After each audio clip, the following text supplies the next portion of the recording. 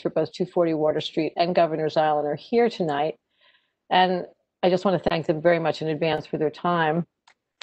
Really extraordinary amount of effort and time being put into both these applications. And that's true for all of the public that's been really engaged on this, as was probably apparent in a 9-hour meeting that the Landmark Preservation Commission just had. So with an expectation of no further insurrections today, we'll ask that all comments are respectfully and specifically made to address the draft scope of work for the environmental impact statement for 250 Water Street and the draft environmental impact statement for Governor's Island, and that all comments adhere to the board's 2-minute rule. So I'm hopeful that we have Laura Dodge, who is our first presenter, who is the president of Excel Environmental Resources. Diana? I don't see Laura yet. Okay. So if you want to move on to the 250 Water draft scope of work, someone from their team can just let me know who to establish as presenter. Thank you. That sounds good. So, hi, 250. Somebody, I guess Mark. Hi, good evening, Alice. It's Adam Meister with Howard Hughes. Hi, Adam. We have a few people on our team that are part of the presentation. Charlie Fields from AKRF has the PowerPoint, I believe, and he'll be sharing it. Has he been made a panelist? Can you repeat that name, Adam, please? Charlie Fields from AKRF. Yep, I have Charlie. I will make him presenter. Okay. Yeah, we had some, hi, everybody. Thanks for your time. Two things. I'm just looking at my emails. Yasmin Kaluglu, who is from SOM, is requesting that she be admitted as a panelist. That's already done, I think, Charlie. I'm here. Thank you. Okay. Oh, great. Okay. And are you doing the slideshow piece of it? I was hoping you are, but I can if you're unable to. It would be very helpful. I'm working off of the iPad here. Okay, I don't have sharing rights at the moment. I'm moving, you should have it momentarily.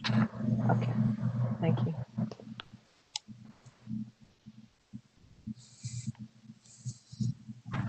Thank you, Anna. Mark, thanks. Sure, Yasmin, you should be able to go ahead and share your screen now. Perfect. Does this work? Yes. In terms of the order of speakers, David Karnofsky is going to lead off and provide an overview on the secret process and the draft scope of work, and then he'll turn it over to Charlie and other team members. Adam, could you just give me a sense of how long your presentation is? It's no problem. I just want to get a sense of timing. It's not, I think it's about probably 20 minutes, okay. Maybe less. It's not long. Great, fine. Thanks.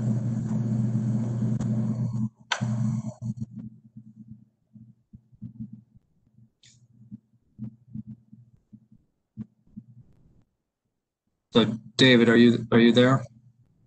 Can you hear me? Barely. Okay. Yeah, we can hear you, David. That's welcome, better. David Karnofsky. Nice to hear from you. Likewise. Of course, I can't seem to. There we go. My video is not working, so you may not see my wonderful face. Disappointed. Yeah, I know you are. Well, good evening. Here I am. Good evening, and thanks for inviting us tonight to discuss the scope of work for 250 Water Street.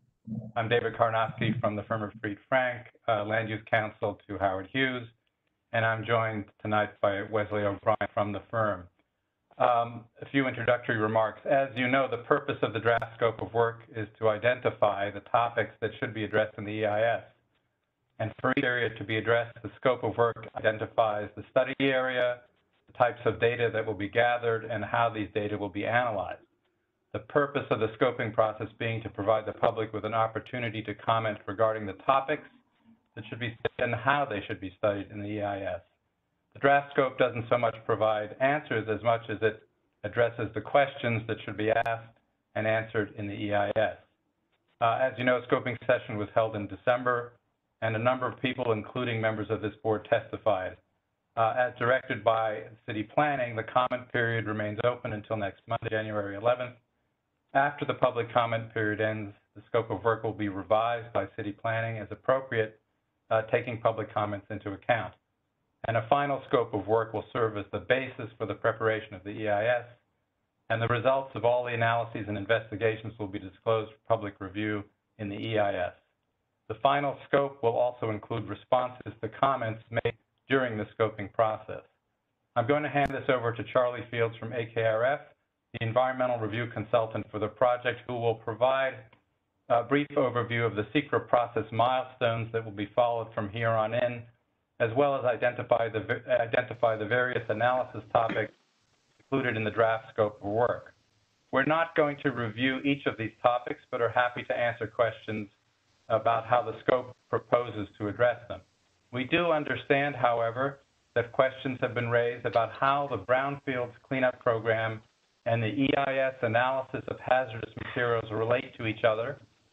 So Charlie and Mimi Rygorodetsky and Paul McMahon from Langen, Mark Schertok from Cy Padgett and Roselle, and Michelle DeMilly and Mark Benoit from Godot and DeMilly will address this topic in some detail. We also received a request from the chair to discuss flood resiliency and sustainability measures under consideration for 250 Water Street, and Yasmin Kaloglu and Sol Hayutin from SOM will discuss this particular topic. But as I said, we're here to address any questions you have relevant to the scope. So with that, I'll hand it over to Charlie. Thanks. Thanks very much, David. Thank you, David. And thank you to everybody for attending tonight's meeting. It is a crazy week for everybody to be getting together, but we appreciate your time. Yasmin, if you could go to the next slide, please. So this is, let me first introduce myself. My name is Charlie Fields of AKRF. We are the environmental consultants working with the Howard Hughes Corporation and the design team, along with the Department of City Planning and the preparation of the environmental review documents for the 250 Water Street project. This is just a very general overline of what we've done so far, where we're at in the process. I know many of you are familiar with ULURP and familiar with how the EIS process works, but the EIS and scope have been prepared and released, as David said, put out for public comment period, which ends on Monday. Scoping meeting was held. Thank you for your input to that.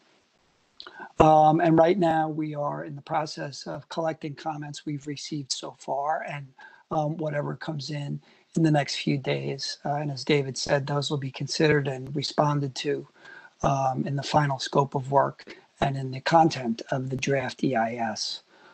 So going forward, we've started doing some of the background work, sort of existing conditions. We'll be turning over draft chapters and a document to the Department of City Planning and relevant agencies for their review and consideration. Obviously, when that is done, when they are satisfied that the work is complete and correct, the draft is certified and we go into the ULURP process. So you guys have an opportunity now, obviously, to comment on the draft scope of work, and then a comment on the DEIS and as a community board to make your recommendations. Next slide, please, Yasmin. In the interest of keeping things short for tonight's presentation, I'm not going to go through all of the technical areas that are in the draft scope of work. I know many of you have looked at it. It is on the Department of City Planning website. I know the community board, I think, has provided links or shared that document for everybody too, so that's great. We're doing a full EIS, so most of the technical areas covered in the secret technical manual will be considered in the EIS, from land use, traffic, shadows, construction, air quality. So it'll be a robust set of analyses that we'll be looking to incorporate into the EIS. We'll also describe mitigation measures, alternatives to the proposed project, describe the proposed project itself, include summary chapters in the EIS, as is normal. All the analyses will be using the guidance of the Seeker Technical Manual. Department of City Planning is the environmental review lead agency, to state the obvious. So we'll be working with them on all of this.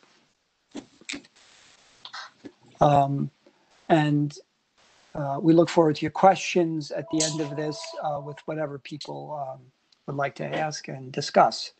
I'm now going to turn it over to Mimi to talk a little bit about the Brownfields Cleanup Program, the timeline and process for that, and how that correlates to some of the stuff that will be incorporated into the EIS. Thank you, Thanks. Charlie. Thanks, Charlie. I'm Mimi Ray-Gorodetsky, and I'm a principal at Langen Engineering, and we're also environmental consultants representing Howard Hughes, but not for the environmental planning piece, for the Brownfield Cleanup Program. And I have shared this slide a couple of times before to CB1. This is a flowchart from the New York State Department of Environmental Conservation's website that shows the steps involved in the Brownfield Cleanup Program. For those of you that haven't seen it before, it really demonstrates that the BCP is a very robust cleanup program with many, many steps. It is overseen by both the New York State Department of Environmental Conservation and also the New York State Department of Health. And the elements of this slideshow really up until this green line in the middle relate to site investigation. And then after the green line, they relate to site remediation and project closeout and completion. So where are we right now in the Brownfield Cleanup Program? Well, we're right here where this red box is in the upper central portion of the diagram. We have completed the environmental investigation as presented, or I'm sorry, we have completed the remedial investigation as presented in the remedial investigation work plan. And we are in the process of preparing the remedial investigation report. After the remedial investigation report is shared with DEC, actually concurrently with sharing it with DEC, and even now we are initiating discussions regarding what the remedy might look like on this site. Next slide, please. I understand that there are some questions about how the Brownfield Cleanup Program works relative to the environmental review process. And essentially, the processes are occurring concurrently, but they do dovetail in a couple of ways. First of all, the draft environmental impact statement, and specifically the hazardous materials chapter within that draft environmental impact statement, will include available remedial investigation data. Second, the final environmental impact statement, and again, the hazardous materials chapter of that document, will include elements of the remedy as they are known at the time that the FEIS is issued. Both the DEIS and the FEIS will include hazardous materials mitigation measures that are protective of public health and the environment, both during and after construction. And we can move on to the next section of the program. Thank you.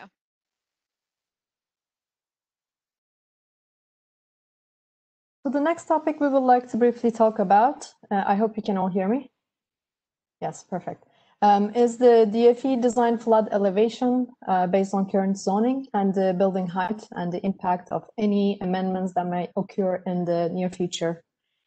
So as you can see in this diagram, the design flood elevation of our site is at 13 feet, plus 13 feet. that is 12 feet flood elevation +1. And our building is 470 feet tall, which puts the top of the building at 483 feet approximately. This is of course designed to current zoning regulations. And regarding any of the new rules that might be introduced in the near future by the proposed zoning for coastal flood resiliency text amendments, these amendments will not change the height of our building or the gross area or the massing of our building. So our building will not get taller, bigger in volume or in gross area. But in addition to the design flood elevation, we also wanted to take this opportunity to talk briefly about the design sustainable and well-being oriented and resiliency oriented design aspirations and aspects of our project. And I'm Yasmin Kolog, the design director from SOM in charge of the project, but I also lead globally our SOM's climate action group aiming to address climate change and its negative impact on our environment. So we take this opportunity today to talk a little bit about the principles that SOM applies to all of our designs. So these 10 principles that you see on the screen apply to all our designs on every project, and they cover a broad range of topics, broad aspects as well. And we believe that these are principles that cover a robust and broad spectrum, particularly designed to benefit the well-being of our people, community, and planet. And it is exactly our goal for this project also. So these principles are ecology, aiming to leverage and protect nature; economy, for a low-carbon urbanism for all; energy and carbon, for our future; water, valuing every drop; resiliency, adapting to climate change and future changes; livability and well-being, design places where people can thrive; mobility, sustainable connectivity; materials and resources, specify responsible, efficient, and low-carbon materials; waste, do more with less and reduced waste; and heritage and identity, key also to this project. And today, in the essence of time, we will not go through every single aspect and our design in detail. However, we would like to take part of this time today to outline a few key ones that are relevant in today's conversation. So starting on the ground floor, we will highlight a few sustainable design elements. This is a view from Water Street looking south. You can see our building and active shop fronts on the right side of this image. You can also see our design proposes to continue the active ground floor character of the Seaport District. We have retail, community space, and residential amenities on the ground floor. Our ground floor follows a natural street topography like many other buildings in the district. And again, this means that like many other buildings in Seaport, we have to carefully consider design for flood resiliency. So all interior spaces on the ground floor, including all retail units, residential lobbies, amenities, as well as community space, have been designed to be flood-proofed. And our design incorporates a set of active and passive measures to achieve this. As we move up in the building. Can you still hear me? Yes, terrific. Thank you. Okay. I think my computer froze, so I will not be able to advance slides, it looks like. Let me, yes. So maybe I will need to talk to it, or somebody else maybe can take the screen if that works. As we move up the building, sustainability and well-being have been integral part of our design, and particularly with the creation of loggias, terraces, and gardens on almost every floor of the project, including MIH housing and offices too. And the current pandemic that we are in at the moment has highlighted once again the importance of our everyday well-being, and these terraces provide access to outdoor spaces for residents and give access to nature and views for all occupants. And many of them incorporate green plants and landscape areas using native, reduce irrigation needs, and contribute to the biodiversity and habitat of the area.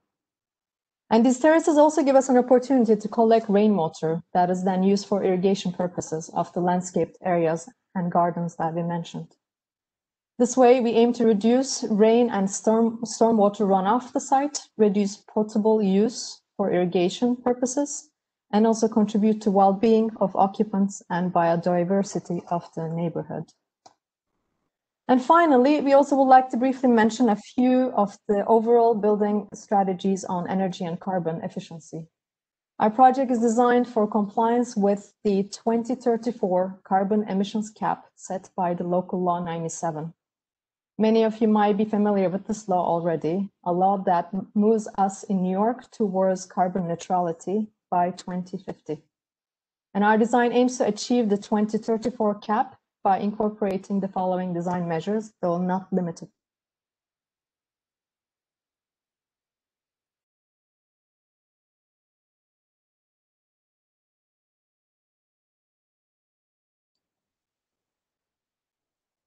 It looks like we've lost Yasmin. Diana, is there? I just transferred presenter status to Mimi, who I think is opening the presentation now. Mimi, you should be able to go into the share option in the menu and share your whole screen or a particular application. And I'll keep an eye out for Yasmin, who I'm assuming will be coming back in as soon as she's able to. Okay, great. I think this is not, so you all see my screen or not? Yes. Okay, great. So let me just advance this. I think she was around this slide. That's correct.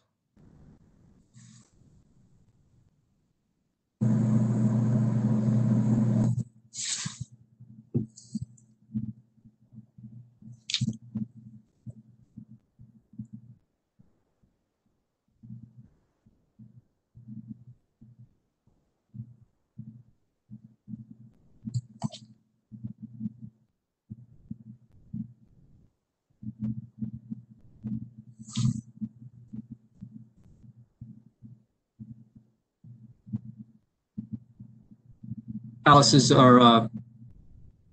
Diana, is Yasmin showing up in your roster at this point? Not right now.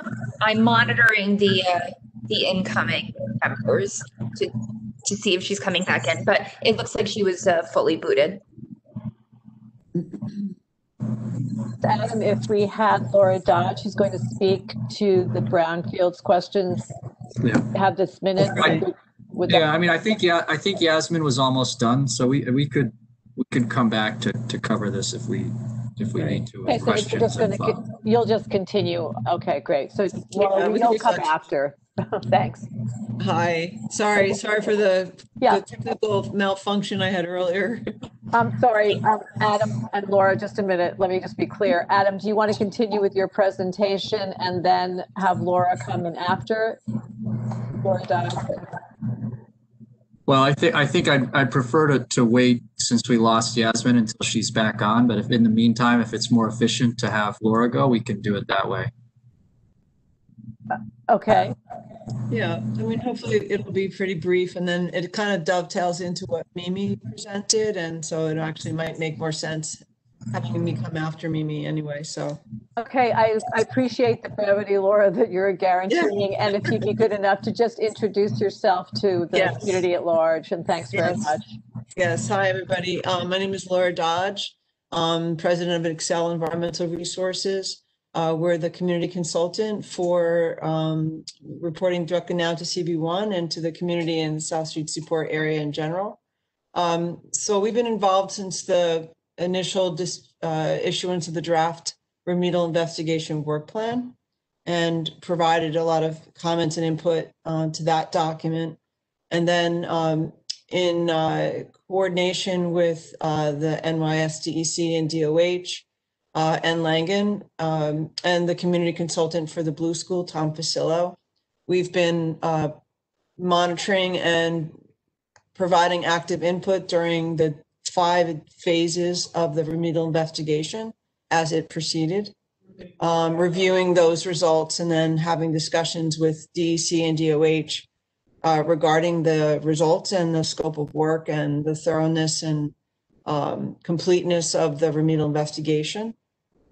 So we actually had our last call with the agencies yesterday to talk about the overall completion of the RI and whether or not, we felt, Tom Facil and I, on behalf of the community, and whether or not the agencies felt that the RI was sufficiently complete to be able to proceed to an RI report. And we agree that with the agencies that we are at that point,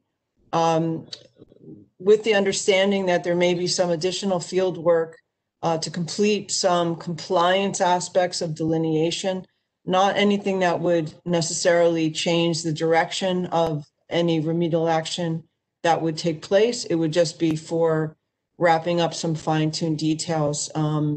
So answering a few maybe minor questions. However, we agree that proceeding with the remedial investigation report is the appropriate next step, and that there's sufficient data to then also proceed with issuance or preparation and issuance of a remedial action work plan.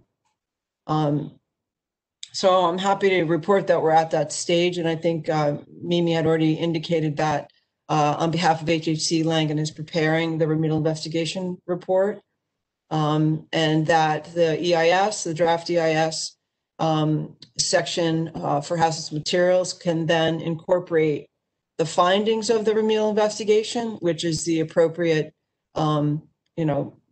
order of proceeding with that, because obviously with all the information generated from the RI, which was very comprehensive, that will help to inform that portion or that chapter of the EIS itself for the redevelopment, the proposed redevelopment. So I actually had been asked, even though it wasn't directly in my work scope, as a courtesy to the CB1, I did review the city's proposed draft EIS scope of work for the environmental components of the project, which basically the hazardous materials section. And I found it to be completely appropriate and very comprehensive. It directly addresses the fact that, there's an ongoing investigation as part of the Brownfields Cleanup Program application that HHC has been implementing. And, the bottom line is that that information, which has now been generated, will then be used to inform the hazardous materials section of the EIS report, the draft, and then ultimately the final.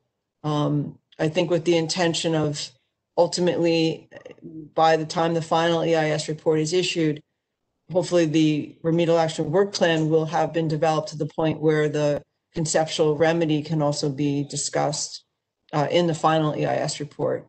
So I think that's the goal. And I think it seems like the timeline is moving, aggressively in that direction. So I don't know if anybody has any questions, if you want me to get into anything specific. Laura, thanks very much. I think we'll complete the presentation by the 250 Water Street team, and then we'll ask if you can please stay on so that we can take all the questions at the end, and I'm sure there'll be a few. So, absolutely.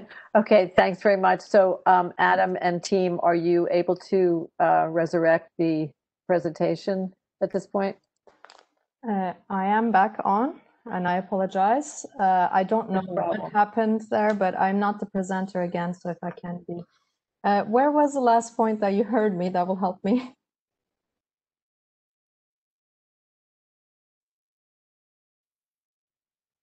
I think, Yasmin, it was the first street perspective was still up. Okay. I think we heard you a little bit, but the slides weren't advancing, I think, beyond that point. So maybe the second street view. Okay, I apologize about that. So I was saying on the street view, actually, that we have, just like many other buildings in the Seaport District, our ground floor also follows a natural street topography.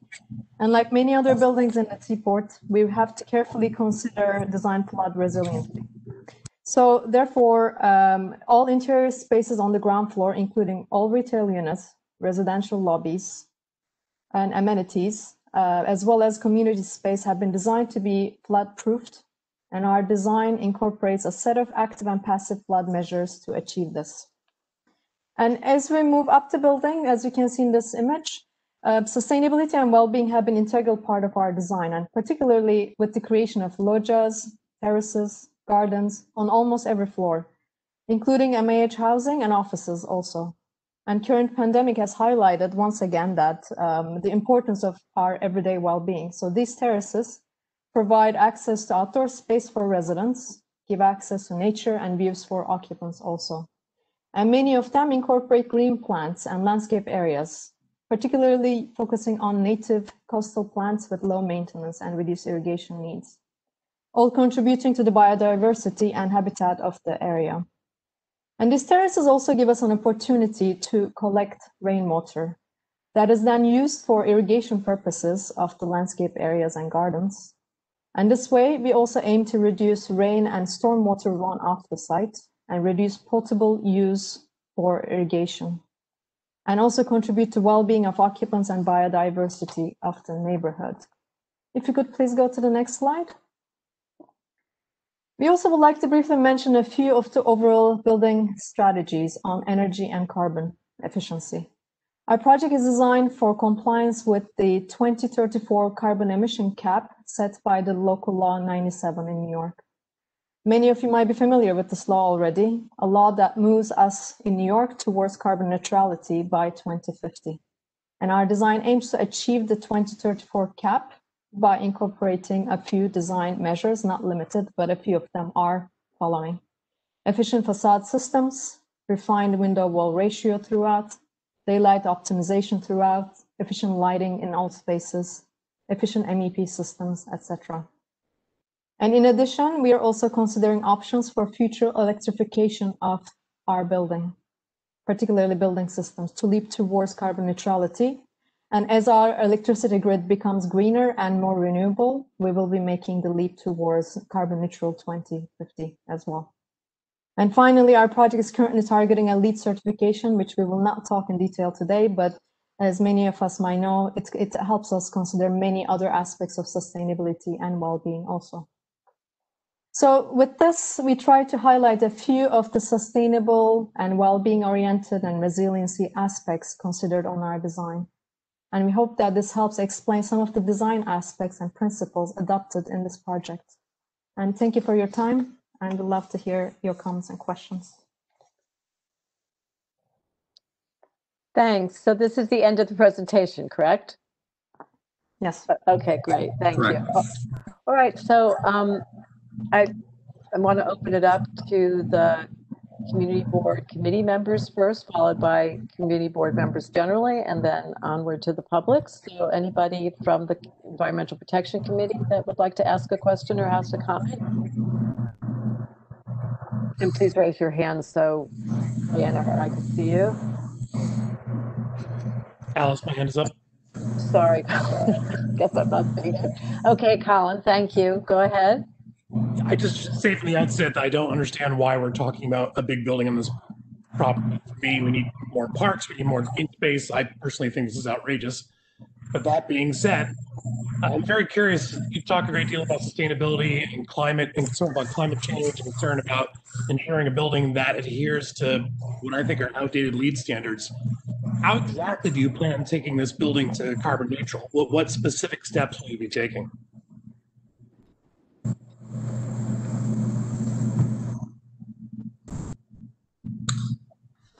Can you hear me? Yeah. Yep. Okay. I don't know if I would agree that LEED standard is outdated, but that's one point of view. I do. I think LEED standard is quite a comprehensive standard in the sense that it looks at not one aspect, but many aspects of a project, and I think that has a lot of merit in it, and that's something we are also quite keen to adopt in our projects.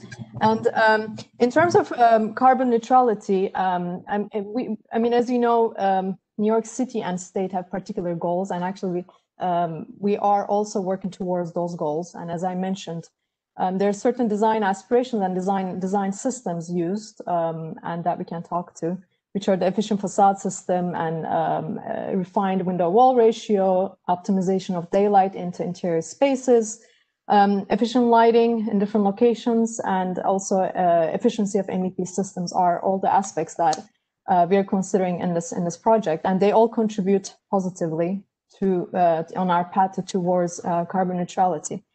And in addition, as you might know, as our green and New York State also has a goal towards carbon neutral grid.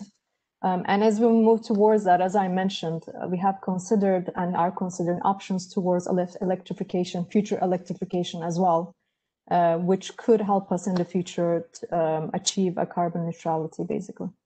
Alice, if you'll allow me a follow-up. I'll take that as a yes. Yeah, I know a little something about this, and there is no possible way where this building can be carbon neutral. The technology doesn't exist. You're going to be drawing from the grid, and the grid. Sorry, someone was listening to me. The grid, you're drawing from a grid, the grid that's already losing renewable sources as it is in the city with the retirement of the nuclear plant. So I want you to be genuine when you talk to us about what you're trying to do, because there is no. I work in renewable energy, and there is no technology available that can make this building remotely off-grid, remotely carbon neutral. It just doesn't exist. So I'd like you to be very specific when you talk about these terms and not just glowing terms. I say LEED certified, even gold or even silver is outdated because it's just not the real world we live in right now. We need to build more aggressive buildings that adhere to a climate standard that just don't exist right now. LEED is 10, 15 years ago. That's what mattered then. This is a more dire situation we're facing right now. So anyway, you know where I stand. I don't believe that a building should be built here, especially one this tall that I think violates a whole bunch of historical standards. But I just ask that you be honest with us when you talk about carbon neutral, or when you talk about off-grid, when you talk about climate resiliency, because this building is none of those things. That's all. I think we should remind ourselves that I totally understand where you're coming from. And I think we're basically, when we talk about carbon neutrality, I think we're talking about carbon neutrality, carbon ready, basically, carbon neutral ready. And we're not talking about carbon neutrality on day one. And I think, as you know, this is very much in line with the aspirations of the city and the state as well. And that's been the aspiration for the design aspiration for this project also. And I would add that building density with housing and workplace near very strong transit connectivity is a sustainable building practice. Sure, but again, let's be honest with what this is. You're minimizing impact. You're not being aggressively carbon neutral. You're not being consistent with the neighborhood. Let's be real with what this is. That's not any of that. I think this. Go ahead, Wendy. Thanks. Yeah, Adam. Colin, I was at because one of the things that jumped out at me was the, I guess what you're saying, converting the fossil fuel burning systems that you have, that they would be ready to convert, or whatever the language was that I read about and that you echoed. You know, I immediately was thinking, well, you know, how about insulation? And, you know, it doesn't sound like you're going for a passive house standard, which is, you know, understandable. It's very expensive. But I think that would be something, to Colin's point, if you're building at a passive house standard, which I know the city even hasn't totally acknowledged yet in terms of how that is, that's bragging rights. So Colin, is that a fair assessment?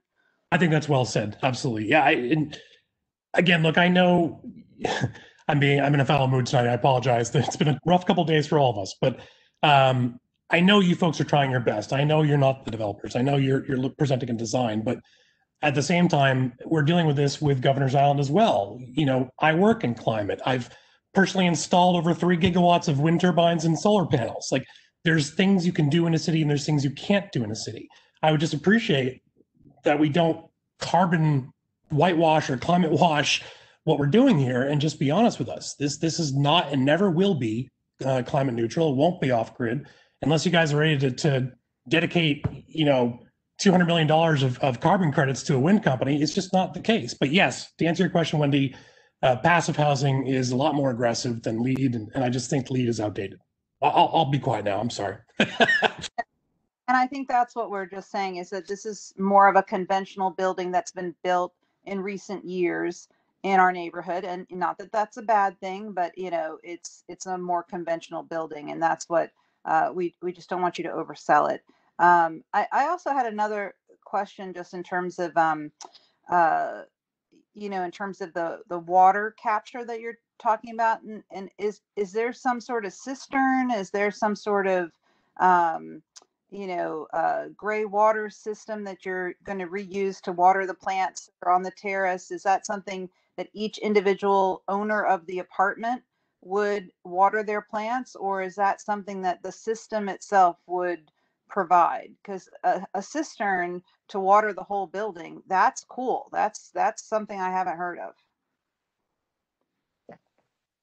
So I think we have also Sol Hayutin. Sol, are you on the call? I think you might want to talk to the details of which parts. I'm looking. Sol?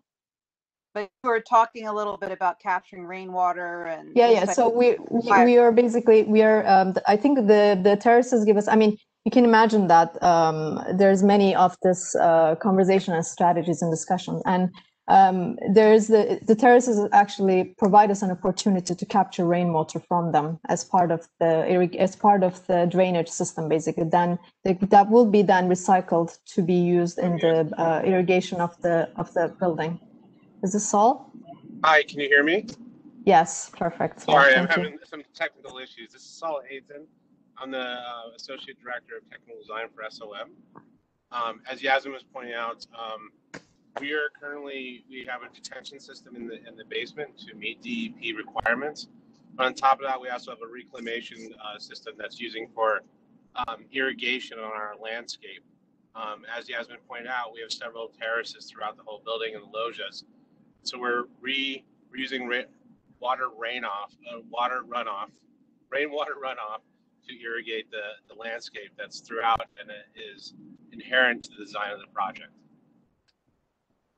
Could we get a little clarity on that, if you don't mind? Just, are we talking about the terraces that are at the top of the podium? You're certainly not talking about the terraces in the towers, but you're talking about the terraces on at the roof of the podium.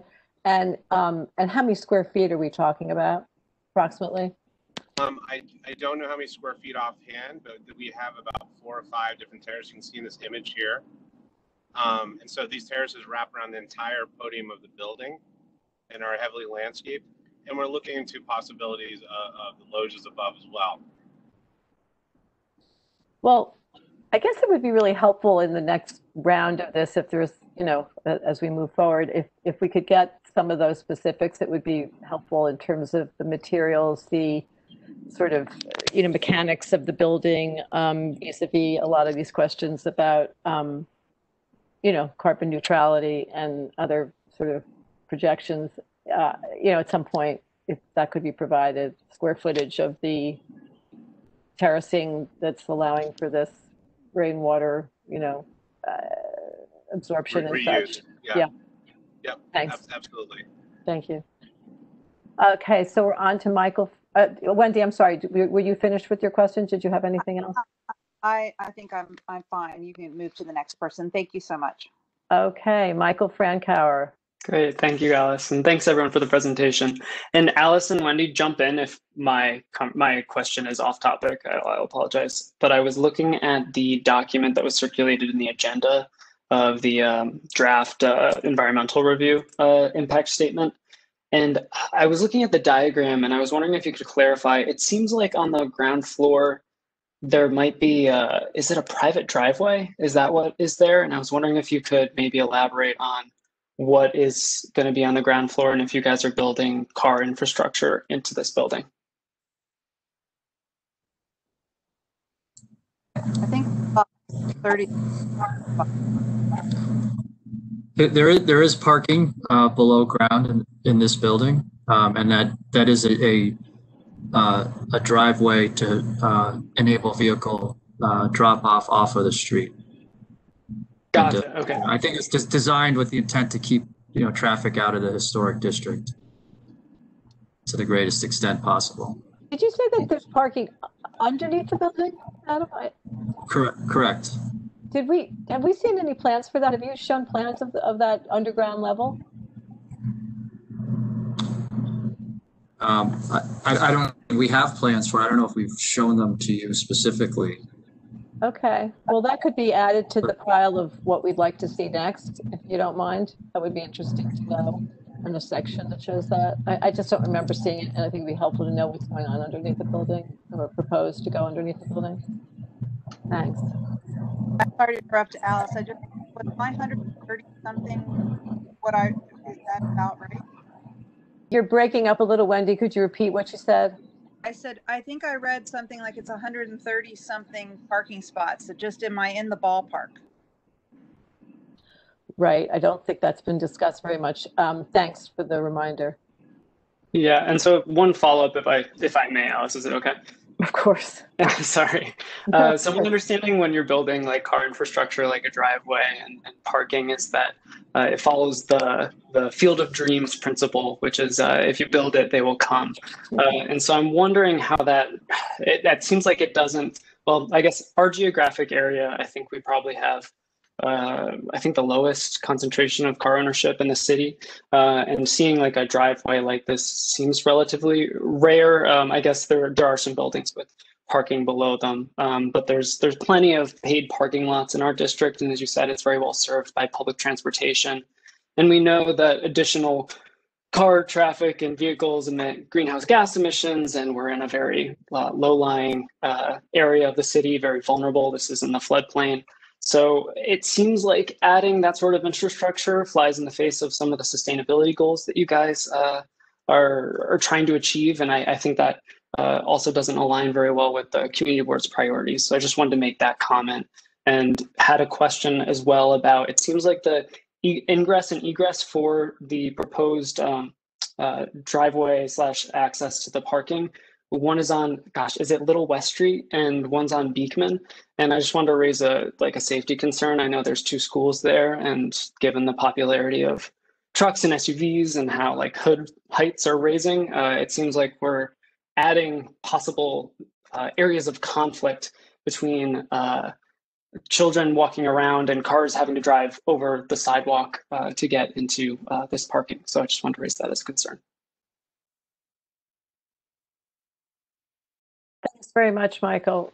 Good points to be considered. I'm just checking through if you just take your hands down, unless you have a second question, which we can entertain. I see Colin and Wendy probably. Okay, I see Bob Steck. Okay, thank you. I just wanted to make a comment about Passive House because I've worked on that a fair amount. And I just wanted to mention that Passive House is far more economical than it was several years ago, and that there are a number of successful examples. Some buildings have been brought in under budget compared to conventional buildings. So I think if there's any interest in this, I could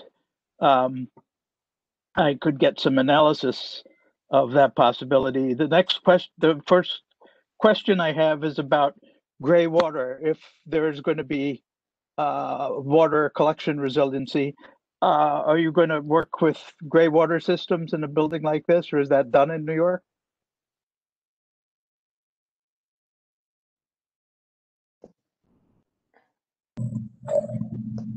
Saul H., do you want to take this one? Hi. So far, we're still vetting through different ideas we could use for the rainwater and gray water and so forth. So we are considering that. We have to consider it further. Okay, and then I'm very interested in, just as a matter of knowledge, I'm interested how you achieve floodwater resiliency on the first floor. So let me take that one as well. Floodwater resiliency in terms of so as Yasmin pointed out, the flood. What we're planning to do is do flood-proof glazing, along with a robust solid surface of precast, which is in line with FEMA regulations for flood-proof materials, and that is throughout the entire base of our building in order to keep the floodwaters out. So that means if there's in front of doors, we will be putting in the flood locks. So it sounds like if I had a shop behind the front window, then it would be completely sealed off if there was a flood surge into this area. That's correct. That's the intent of it. And is that the common way that going forward, new buildings like this and retrofits are going to be handling flood resiliency in downtown? I mean, the city is constantly investigating different ways of dealing with flood, and it's ever evolving as the technology evolves. So there's active barriers and non-active barriers. One way of doing it is actually have an active wall that would pop up. We felt it was not applicable at this location. So their way is the flood-proofing glazing. So there's a lot of different strategies you can employ to do it. Thank you so much. It's great to know. Thank you. Yep. Thanks, Bob. Can I just ask a follow-up on that? And this is a follow-up to a question I think I asked at some hearing. The zoning for coastal flood text amendment, enters into this, and assuming that the text stays as it is today, it's ratified. How would this affect the building? In other words, you're dry-proofing the ground floor, so would there be exempt space within 30 feet of the street wall on the ground floor? Would you, in other words, take it again? So this is Saul again. We're currently looking into that, but we have not decided if we're going to take the optional area if the text goes through or not. Currently we're still talking to the city, working with city agencies to see if it's appropriate or not. Could you just flesh that out a bit? What does it mean if it's appropriate?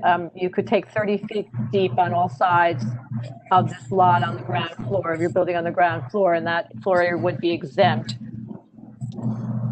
What's the pro and con here, or what's the sort of considerations? The city has made it an option, so it's not a requirement. So that's one of the reasons I'm saying we're trying to decide if it makes sense or not, because there's a lot of other rules and regulations that would come with it. When do you think you would be, well, you're going to, I guess, wait. Okay. All right. Well, it's an option that you're considering, I guess, is what we're learning. Yeah, that's correct. All righty. Let's see. Do we have anyone else from the community board that would like to ask a question or make a comment?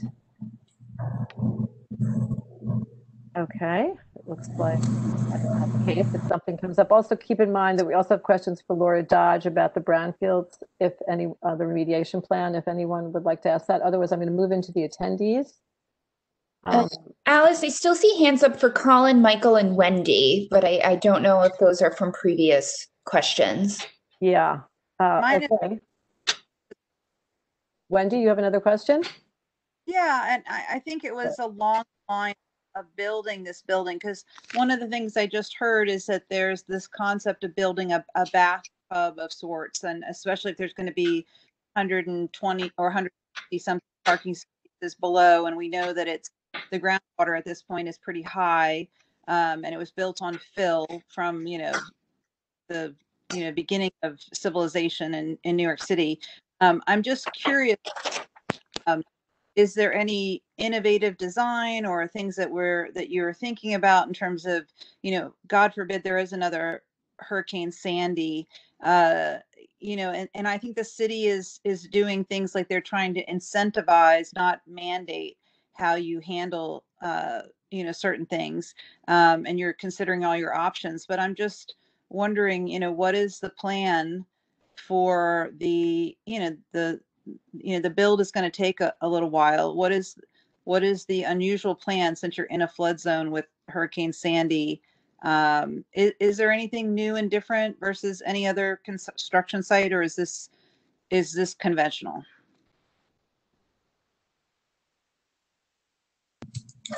This is Saul again. I can take that one again. So again, it's a question of how the technology evolves. in the city right now, flood barriers and stuff are evolving with the times since Sandy. So we're doing, I would say, more innovative practices now, such as the flood-proof glazing, versus putting up barriers or logs that are, the city has gone away from logs since they require someone to come and put them in. So as the city progresses and the technology progresses, I think the flood proofing would as well. But we're being very diligent about considering this, because we definitely want to protect our residential lobbies, the community space we're going to do, and especially the potential retail tenants that come and become part of the city. I was talking more about the actual building, not once it's finished. Because you're going to be building bathtub type of structure in the basement. And obviously you've got to remove a lot of the mercury and petroleum and all that other horrible stuff around the site, which is, I think we're all incredibly concerned about that.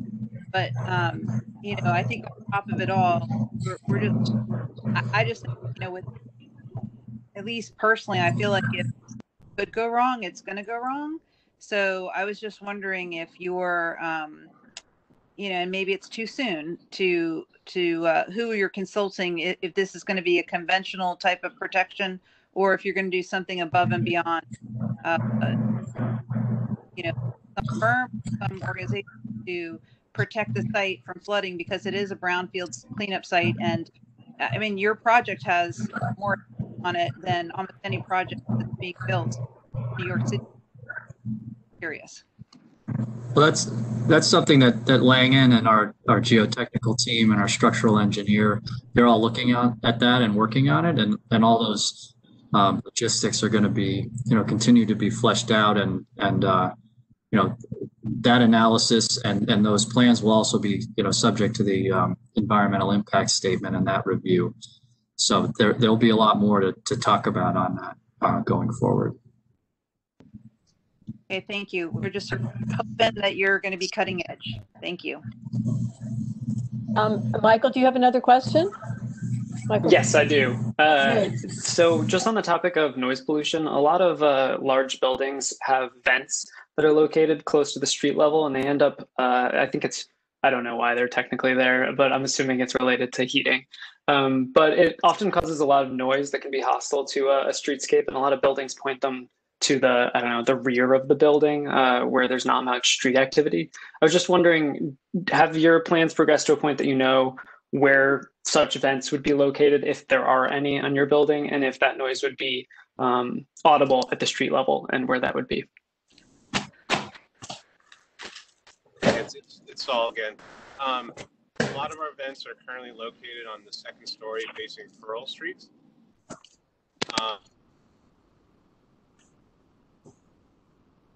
So we have to meet all those criteria, which there are far more advanced than they have been in the past.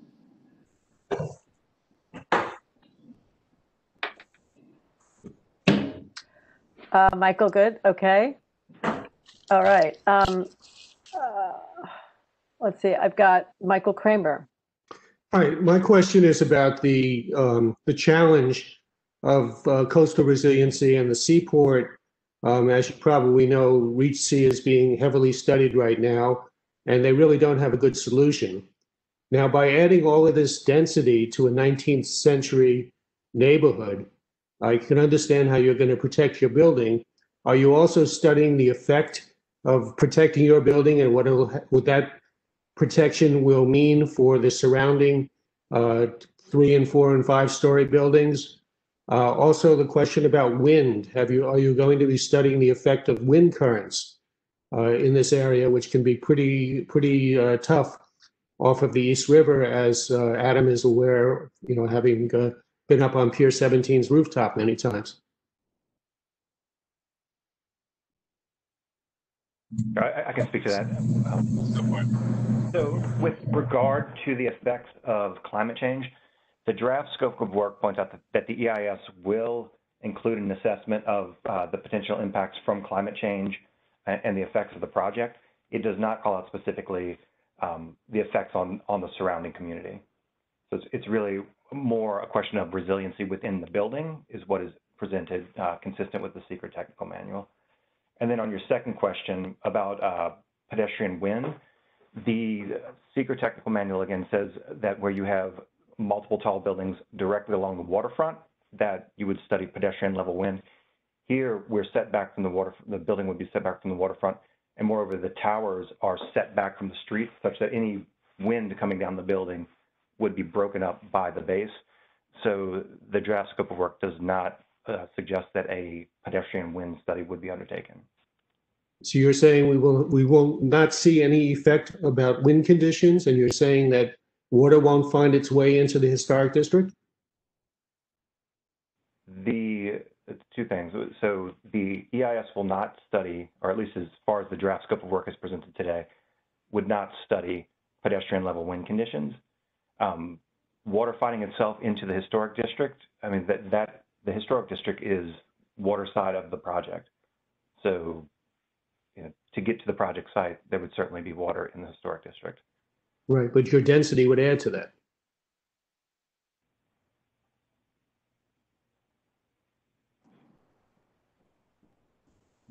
This is Saul. This is Saul again.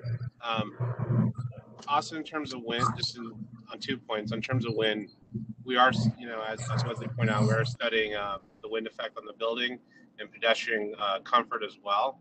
We're conducting some studies right now with the Institute in Colorado.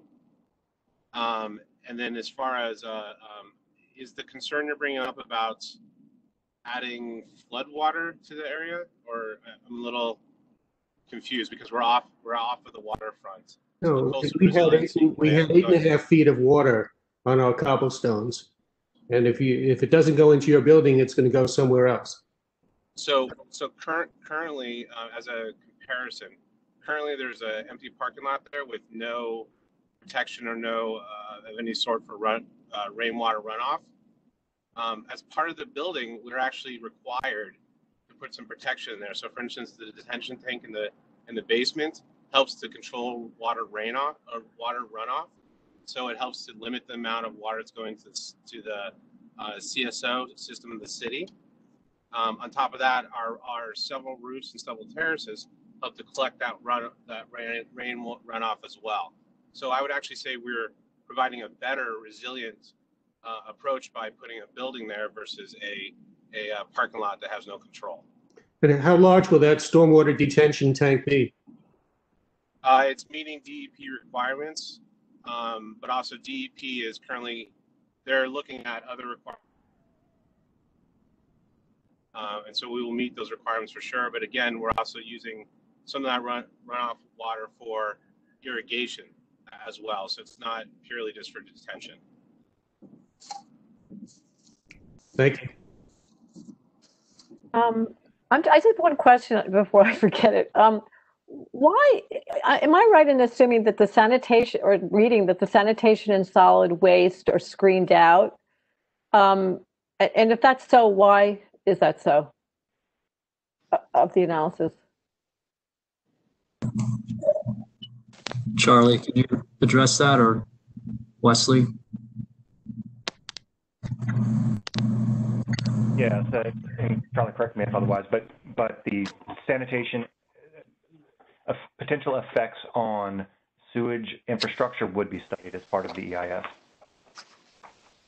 But solid waste, not sanitation. I mean, these are sort of separate categories that I thought I had read. These particular areas were screened out based on the manuals, you know.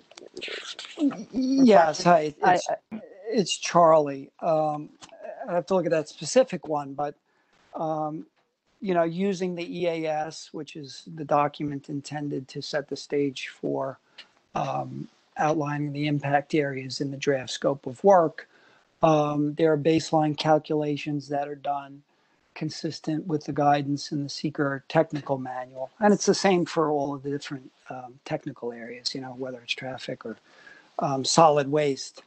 And if the numbers are below the threshold requiring analysis, then the analysis is not done. And so, Charlie, I have it here, Alice. Go ahead. Go ahead. If I could, I think I see what you're referring to. So an analysis of what the demand for water would not be undertaken because it has screened out for that purpose. So water coming into the building, that it's determined that the water system is sufficient to serve the building. On the other end, sanitation and runoff coming from the building into the sewer system, that analysis would be undertaken as part of the EIS. Okay, that's good to know. I guess I missed it. At some point, could you just send us a note as to where that is? I didn't see it as part of the It's page document. 16 of the code. Okay, thanks. At least somehow missed it. Thanks very much. Okay.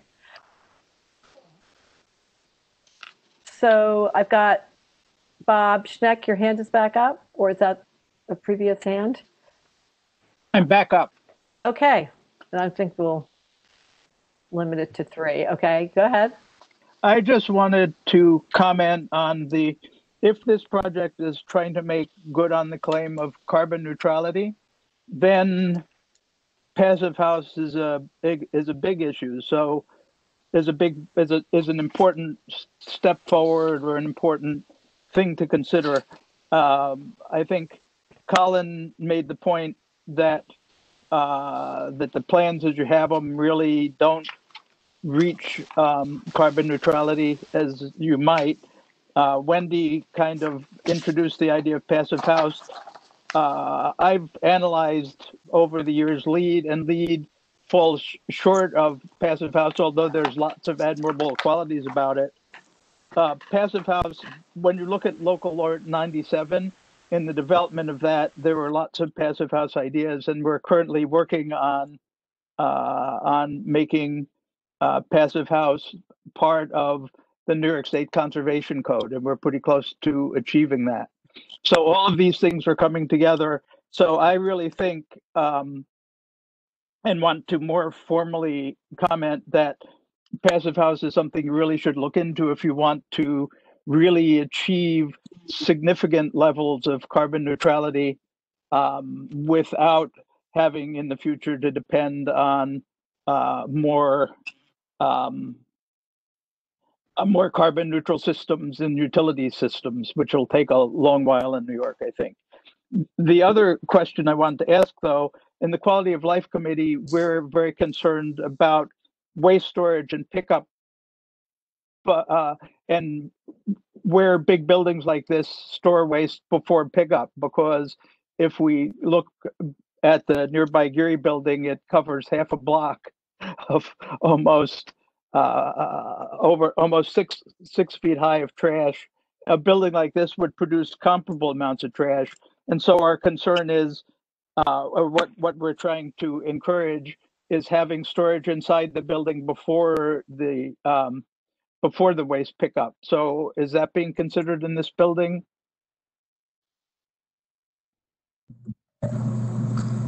Saul, do you want to speak to that? Saul H.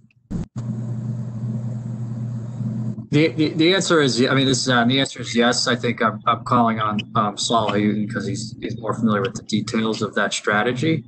But yes, there won't. The intent is not for trash to pile up on the street outside of the building. That's correct. And I just wanted to ask if there's a more robust commitment to carbon neutrality than the building that was presented to us so far today.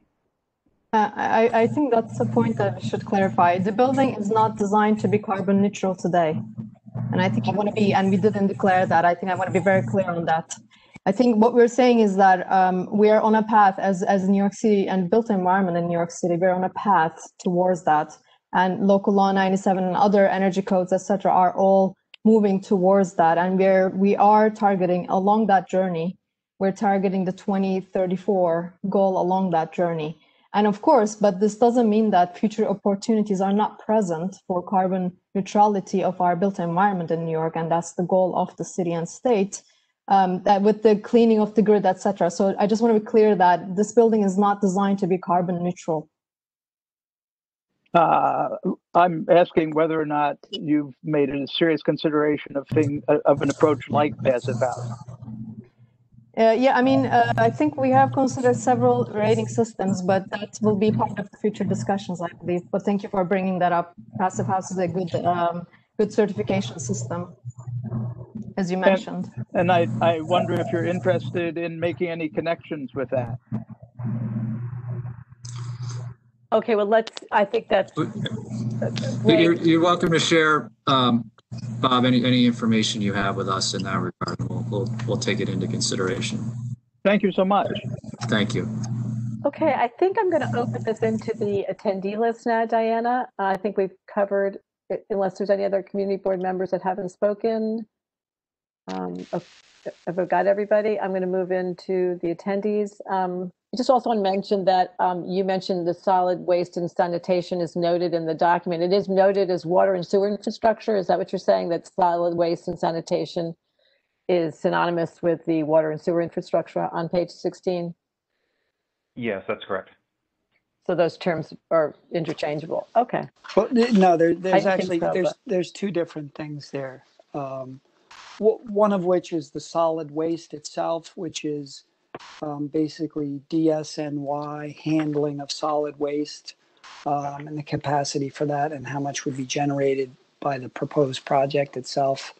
And the other one relates to water supply and sanitary wastewater flow.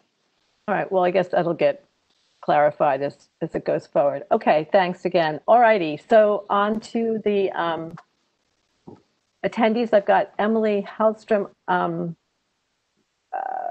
Yeah, so Emily, are you? Diana, are you? I'm here. Can you hear me? Oh, terrific. There you are. Great. Yeah. Hi. Hi, how are you? I just, I'm wondering, I have some members of Children First here along with myself. Wondering if we could sort of speak together, even back to back. I have Megan Malvern and Grace Lee as well. And if we could sort of push our 8 minutes together, if you don't mind. Yeah, as long as you don't go over the 2-minute limit each, I have no objection. That seems to adhere to our general rules. But, faster the better, because we do have a, Governor's Island behind us. So I really would ask that, we economize. Anyway, I will let you. Absolutely. Okay, great. So thank you so much for all of you and to the applicant. My name is Emily Hillstrom, and I'm here on behalf of Children First, an organization that represents over 600 families in the greater area of either the Seaport and FIDI and beyond. And so I just want to start by saying that first of all, just thanking you, the community board.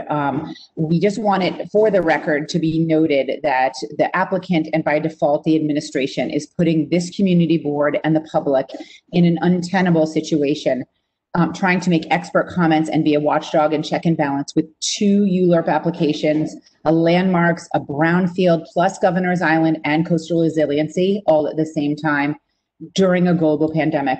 So I just really want to put that on the record and say, we need to slow down and not to, we need to do the proper work, which you guys are doing an heroic effort. But this is deeply technical things that are under normal circumstances would be in each committee potentially with further questioning. But this is all happening at once in a big rush job. So I just want to note that for the record. More time for us to be able to look over this after like a 9.5-hour landmarks would be fantastic. In the scoping document, it talks about neighborhood character. I want to note that it wasn't noted that the site is 500 feet from the Smith houses, NYCHA housing, affordable housing, Section 8 housing, and it is 1,000 feet from the Smith houses outdoor play area, which sits in a different community board. And to my knowledge and understanding, they have not been notified, nor has it gone in front of Community Board 3. And they have been excluded from both the brownfield and the EIS. The lot, as we all know, sits within the boundaries of the National Historic and Special Landmark Districts.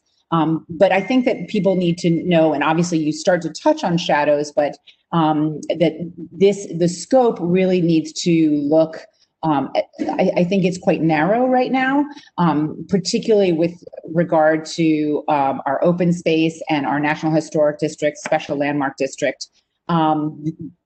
Gross shadows would be falling on the Brooklyn Bridge Promenade. It's 1,000 feet from the Smith House's outdoor play area, which would be bathed in shadow, among a number of open spaces, including almost the entire Seaport District.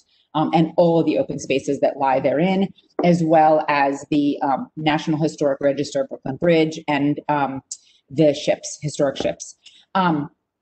We also wanted to talk within the open spaces, it just, there seem to be a couple of mentions of open spaces, and I just want to make sure that, and we put this in a document that we submitted to you, there are a number of open spaces that are not mentioned.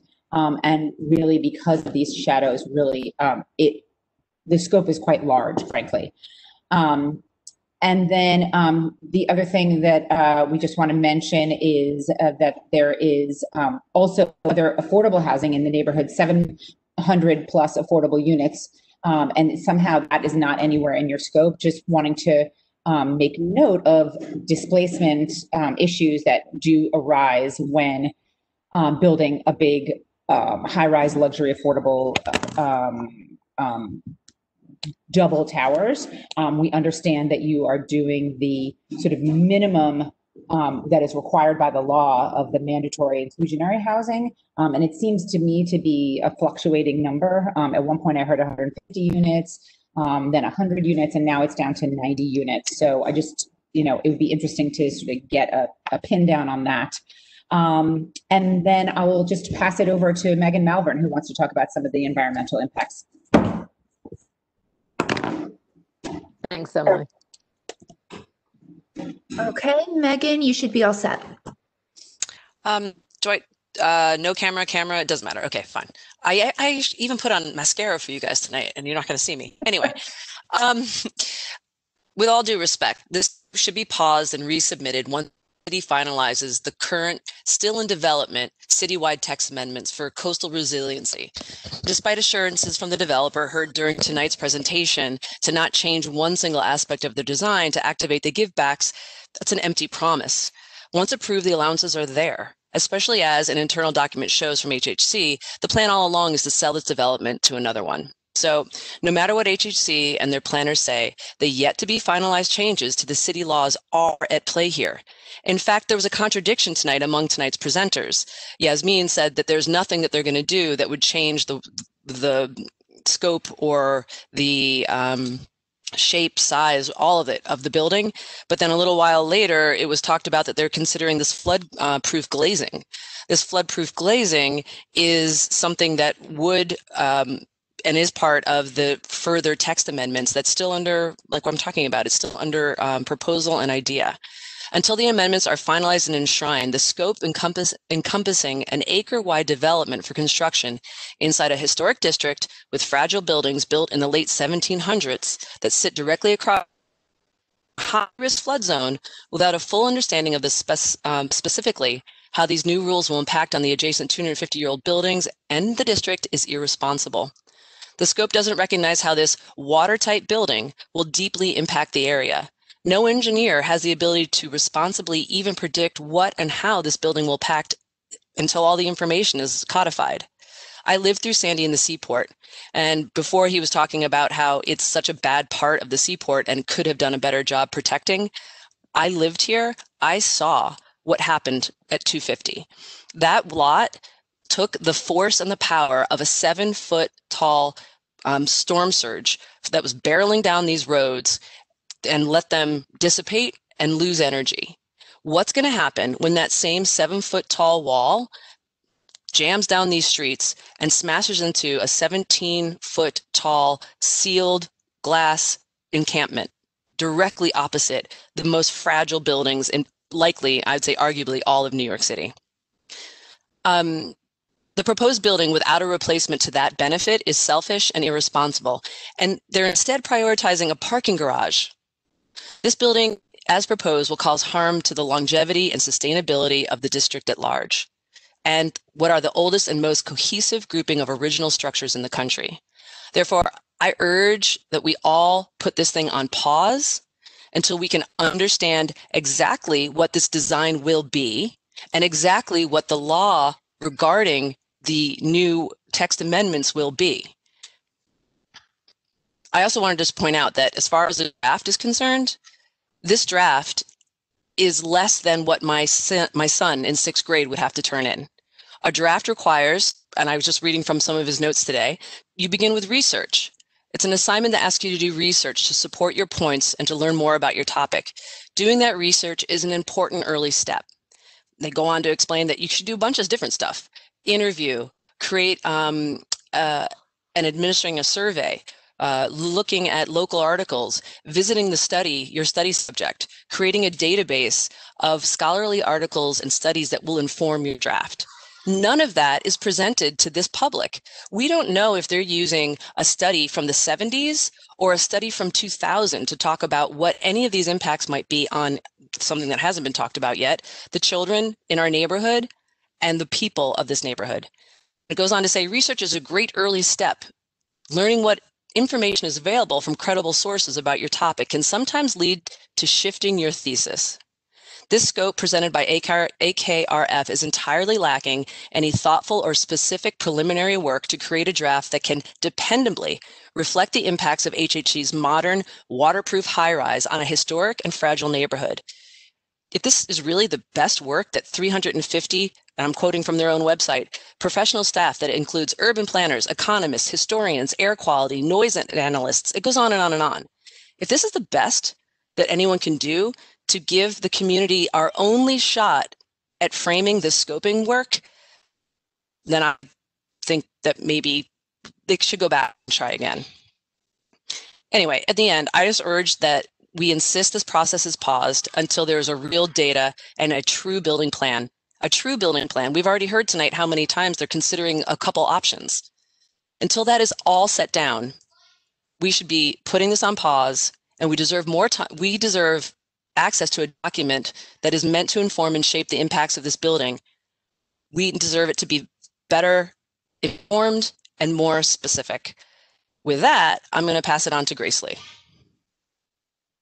Thank you. You're all set, Grace. Okay, thank you so much. I want to reiterate some of the comments that Megan made on this EIS. I've spent countless hours reviewing this alongside the Seeker Technical Manual to review whether this is a comprehensive scoping draft or not, amidst having 3 children at home remote learning. So I just want to say that this has been incredibly burdensome process to this community to have to do this, especially when not a single time has a school or schools been mentioned in this scoping document. I want to point out, just for instance, in open spaces segment, where there is an opportunity in the Seeker Technical Manual, it says that privately accessible open spaces can be considered. It does not look like in this draft scope document that that is something that will be considered. And the reason why that is important is that publicly accessible spaces do not include public school open play space because it is not publicly accessible to the community. And it next to 2 schools that have children who depend on these open play spaces that are technically in some ways used by the community and public for that reason, these are not part of the draft scope of work that is being proposed here. So I'm incredibly disappointed in the fact that I, as a parent, have to go through the Seeker Technical Manual to determine whether that is the scope of work is comprehensive or not is disappointing to me. I do have some more technical questions for the team AKFR that prepared this draft scoping document. I'd like to understand better how you will be assessing specifically the health impact to the sensitive receptors in our community. That includes infants, that includes pregnant women who are working inside the schools, that includes mothers who are going to be walking their kids to school every day. I want to understand how children as young as 2 years old how the risks to their health are going to be measured during the scoping work.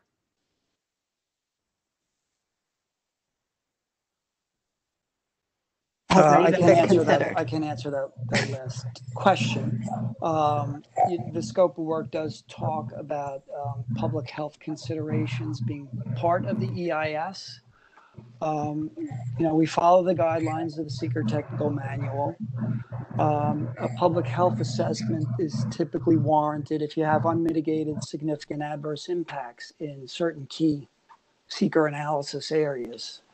Those include air quality, water quality, hazardous materials, or noise. And each of those technical areas are considered in and of themselves. So there will be, a thorough reporting of what impacts may arise in those categories. But to the degree that they may affect public health is also a consideration if there's unmitigated significant adverse impacts.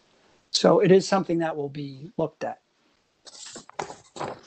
Okay, just on that, I just also want to put on the record that I would like to see that the EIS uses the most recent published data to set the guidelines, safety guidelines for any standards that are going to be put in place during the construction and also post-construction.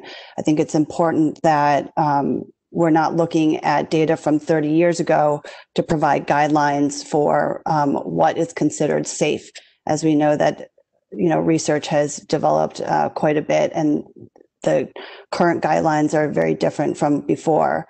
The other thing that I think is important to note is that sensitive receptors like children are way more sensitive to toxic chemicals at much lower levels, and that these measurements should be included in any consideration of the public health impact to these members of the community. Thanks very much, Grace. And thanks to Children First and to the Seaport Coalition. I know you've spent a lot of time reviewing all of this on behalf of the community, and that's very helpful. And of course, to the 250 Water Street team. Are there any other folks who would like to speak? Don't see any other hands myself, but Diana, maybe you I don't see any other hands, but I did get a message from Adrian. So let me find them.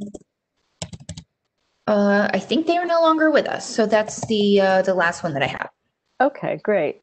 So I think there are certainly areas to fill in here. Alice, I'm so sorry to interrupt. Megan has something additional to say. Okay, go ahead, Megan. Hi, thank you. I just want to say the idea to us is they're going to check into the schools. No specificity, which schools. There's a school that isn't listed that is on John Street. It is a special needs school. There are how on earth can we assure that the schools and the environment is being represented and taken care of if there isn't a list for us to double check about? Like, we don't know what their list consists of. And as we have learned from the original brownfield, there's a lot of stuff that gets lost in these lists. So my entire premise is we need more specificity to be able to have any sort of idea on how to help frame this scope, because none of it exists. Thank you very much. It's a very fair point. Do you want to respond to that, Adam, team, whomever, to the idea of providing more specificity generally on some of these questions that have come up tonight and others that will, of course, appear in the comments from the community? Well, I mean, it's my understanding that the schools that could be impacted by this project will be careful. Those impacts will be carefully studied. So we can go back, and if Charlie has any specific comment tonight, he can make that now. But we can go back and look at that and make sure that we're covering everything appropriately. The entire Smith House was left off of your document. So that's the kind of stuff. How do I know what isn't there if I can't see what's there? Well, I would just try to remind everyone, and I appreciate that, we're very early on, scoping is sort of the beginning of the environmental review process. And the scope itself is not intended to be a comprehensive research document that, talks about all of the project impacts. It's just laying the framework for the methodologies that will go into the draft EIS. So in there, we will discuss what are sensitive receptors in the area as it relates to things like noise or air quality, and the impacts on those will be assessed and presented in the draft EIS. And the public will have an opportunity as part of the process to review that document, which will have all kinds of information, a lot of it really technical. It's not easy to digest. And to comment on that.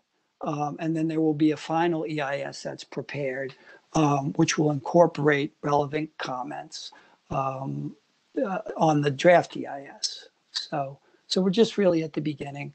And, we will be taking a very hard look at all of these things throughout the EIS process. How long will the community have between when you file the next version and when we have an opportunity to, because I don't know if you know, this entire project is being tracked on 4 different levels at the same time, and it is entirely insulting.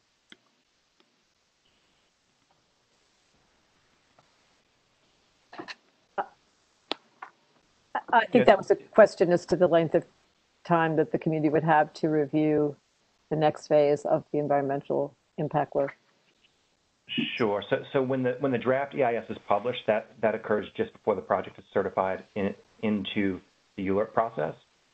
And so the public will have the chance to review the draft EIS through the community board phase, through the borough president phase, and then finally to give comments at the city planning commission level.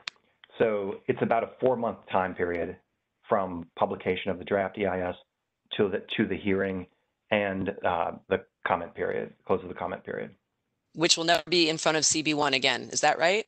Because then it goes right into the ULURP process, or it comes back to CB as the draft? It's at the project as a whole is back at CB1 as the first step after certification into the ULURP process.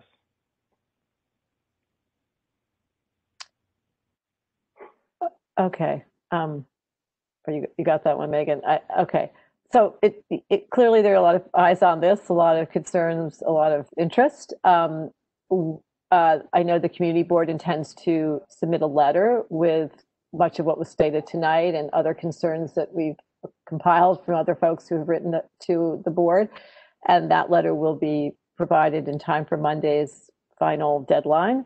And I'm very hopeful that, and of course, all the other testimonies that you received on this topic. And I'm very hopeful that you look at them very carefully. I think they're actually quite helpful in formulating the final draft, and that this could be, a healthy negotiation of, forces of the community working with the development community to get this one right if it goes forward. So with that, I think I'm going to close out 250 Water Street unless there's any final comments from anybody on that. I don't see anybody there. Okay. Just want to thank all on that particular application. And we were going to move on and thank Laura also very much, Laura Dodge, for having attended and hung out here. Very helpful. And I think we're going to move on to Governor's Island. Adam, did you have something you want to say? Thank you. I appreciate the time this evening. Okay, great. Okay, thanks, everyone. Thanks very much. All right, so we're going to take a minute and sort of reset up for Governor's Island. Thanks again.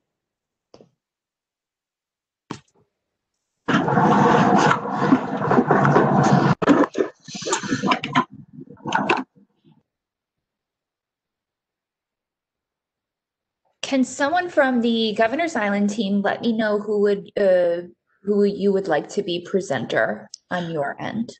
Oh, great. Yes, thanks, Dana. If you could have Wesley as the presenter, he's going to do the slide clicking tonight.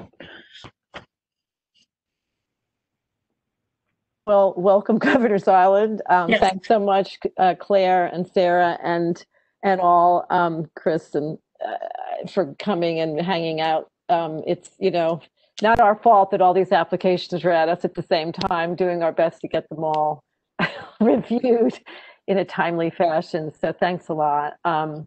Anyway, I think you look like you're ready to go. So without further ado, if you want to start, for everyone who is here still, obviously we're reviewing the Governor's Island draft environmental impact statement. It's not a scope of work, but the actual draft. Okay. Great. Thanks, Alice. So I'm going to kick it off, and we're joined by members of the Trust for Governor's Island team tonight, particularly to help with Q&A. That includes Chris Tepper, our Chief Development Officer, and Sarah Krautheim, our VP of Public Affairs, and then Wesley O'Brien, who you just heard from, is also our attorney on this project with Fried Franken. I'll start with the slides, and then I'm going to turn it over to Wesley. So first off, let me just Alice, say thanks to you and the entire board, because we very much appreciate that you all have invested a huge amount of time in our application over the past few months, in addition to, it sounds like, a number of other applications before you. So yeah, whatever you guys need, we're happy, obviously, to be here and answering questions and discussing this. Wesley, do you want to go to the next slide? So, just a quick recap to get us started of some of the other times we've been before CB1 in the past few months, primarily focused on the ULURP, although the slides that you'll see about the DEIS tonight were presented at the November 9th meeting as well. So as you guys all know, we were here on the 14th to talk about the Climate Center vision, and then had a series of other meetings to focus on the different details around the ULURP package, because we know it's a lot of information. And then just a final thank you for the session on December 22nd. We take very seriously all of the comments that we've received throughout this process, but in particular have been reviewing the letter, the recommendation from the community board and all the conditions in there. And as we've talked with you all about, we are continuing to work on those, and we'll not let up on thinking through those issues and how we can adjust things as we move forward.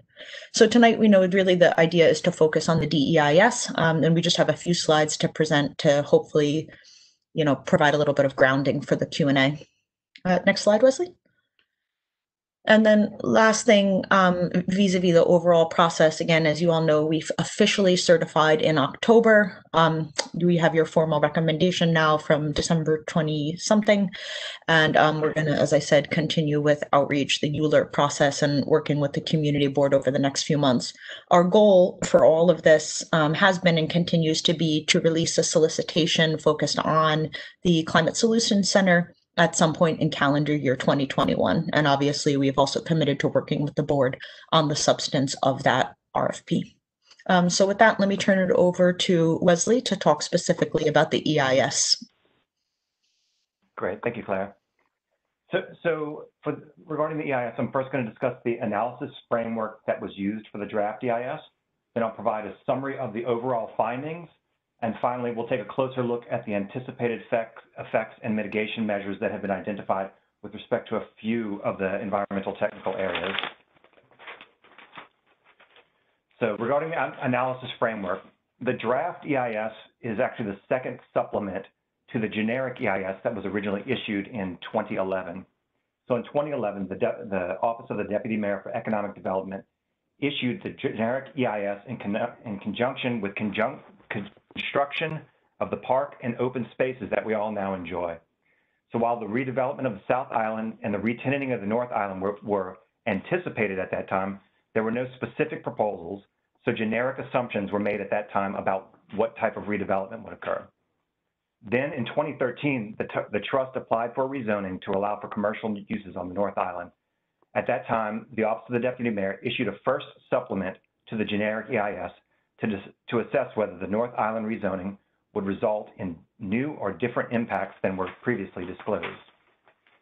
So now, given that there's a proposal to rezone the South Island, a second supplemental EIS has been prepared to assess its specific effects and to determine, again, whether the rezoning would result in any new or different impacts than were previously disclosed either in the 2011 or 2013 EIS. So with respect to the analysis framework,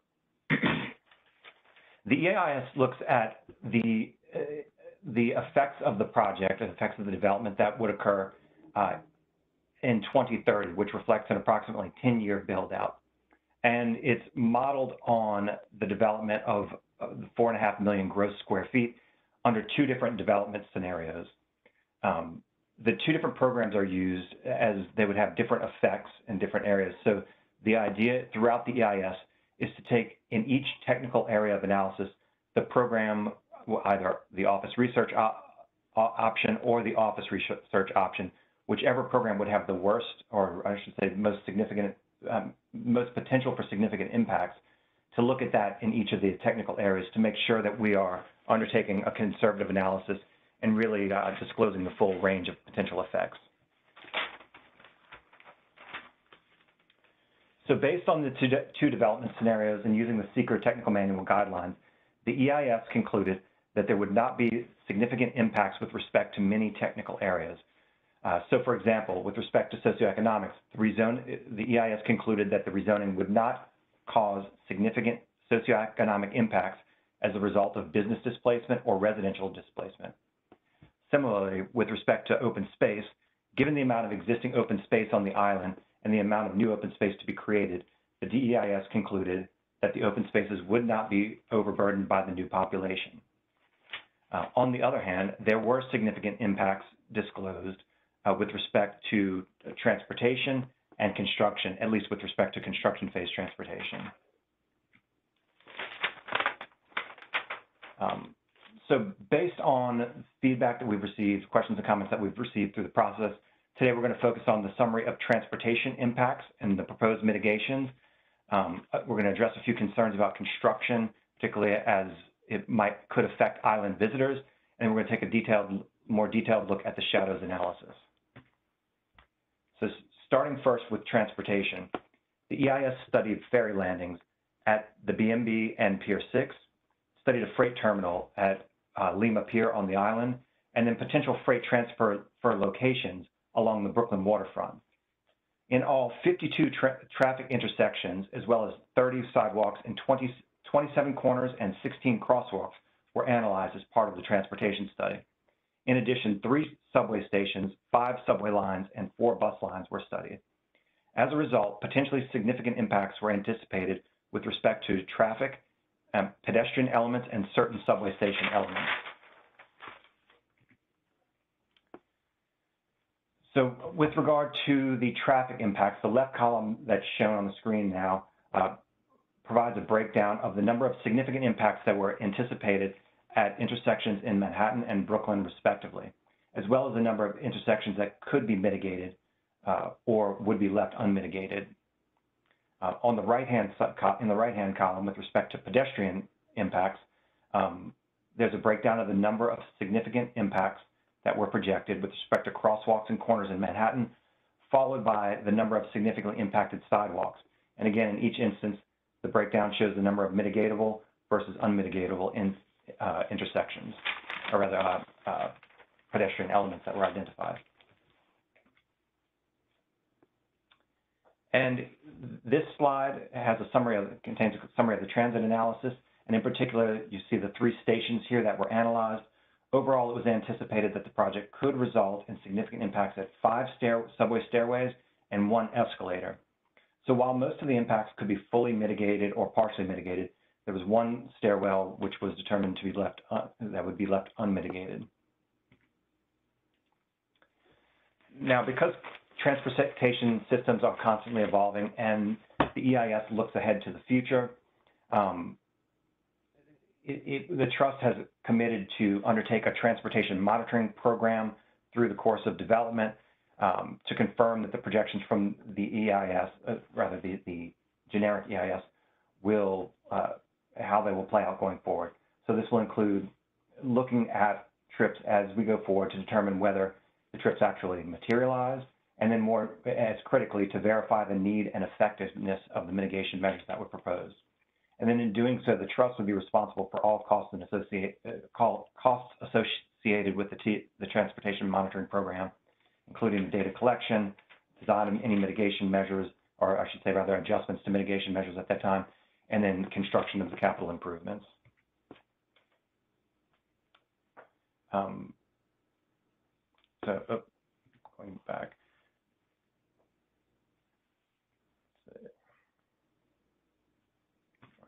Here we are. Turning now then to construction. As I mentioned, the reasonable worst case, the analysis looks at a 2030 build out. It is a worst case for purposes of construction to do so because it conservatively analyzes the effects of construction of multiple parcels at the same time overlapping with one another. So it's a more intensive construction phase than may actually occur, but it's therefore considered to be conservative for the purpose of analysis.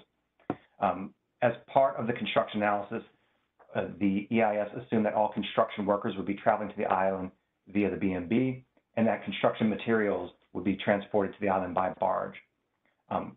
In the construction analysis, there were detailed analyses of transportation systems, air quality, and potential noise impacts. As a result, the EIS anticipated the potential for unmitigated temporary impacts in Manhattan at 2 intersections and 1 crosswalk during the construction phase.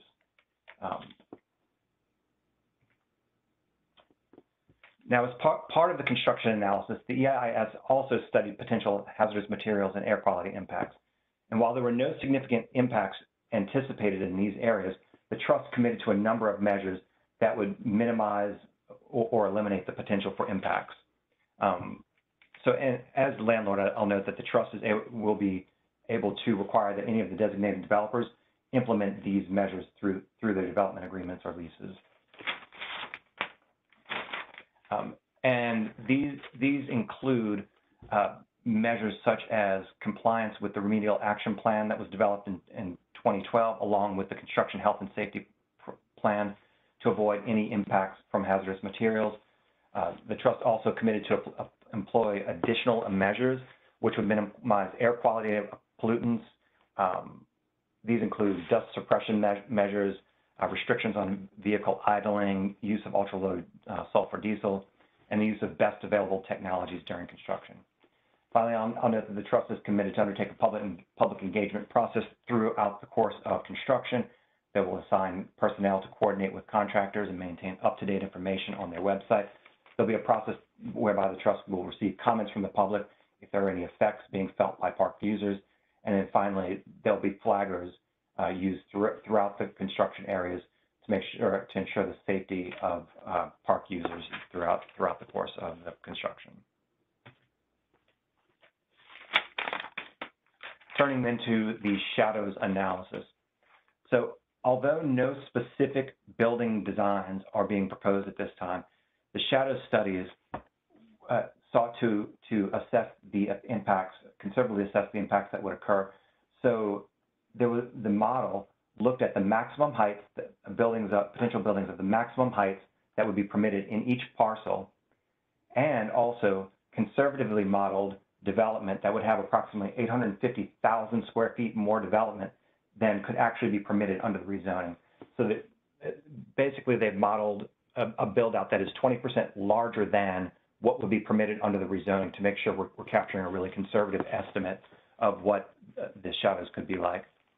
The model looks at certain representative dates, particularly the summer and winter solstices and the spring and fall equinox. And based on this, the lead agency and various involved agencies reviewed to see whether the shadows would significantly impact the use and enjoyment of the park by users or significantly impact plantings. So we'll take a closer look at the model.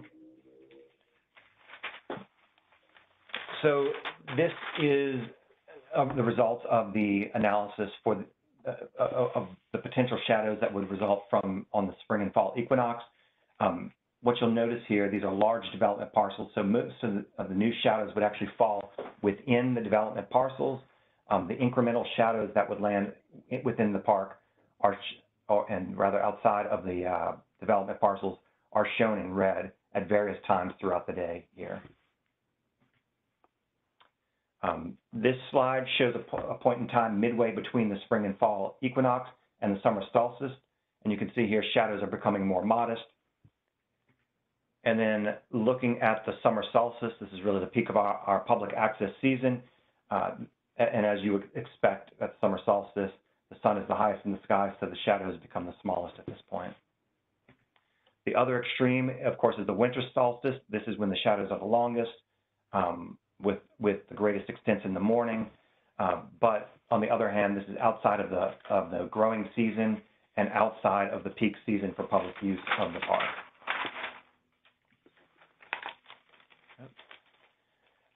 So as far as, well, just to conclude on the shadows, so based on these studies, the reviewing agencies determined that the rezoning would not result in significant shadow impacts. And overall, the EIS disclosed that the rezoning would only result in potentially significant impacts with respect to transportation and construction transportation. So as far as next steps, the public can provide comments on the draft EIS at or within 10 days of the City Planning Commission hearing. It has not been scheduled yet, but it's anticipated for February 2021. And based on public comments, the draft EIS will be put into final form. All comments received will be responded to in the final EIS, and it will be published at least 10 days before the City Planning Commission votes on the rezoning. That's anticipated for 2021.